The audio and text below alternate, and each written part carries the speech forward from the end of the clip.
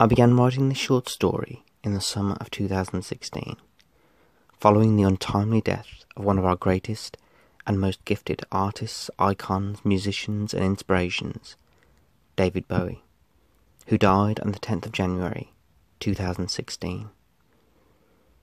After he died, I was so shocked to hear of his passing, and like most people, I sought out his music and I listened to everything he had ever made and created.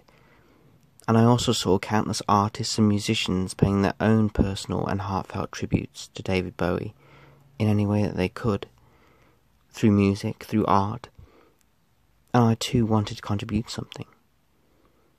I wrote a poem dedicated and in honour of David Bowie after he died, called Always the Starman, and I shared it for other people to read. However, I was itching to write a new poem or a short story that spoke about things that I wanted to say, and that was when the initial idea for my story, The Man in Black, came to life, and I began writing it. David Bowie walked into this story all by himself, just like the Man in Black does, and he naturally made himself at home in it.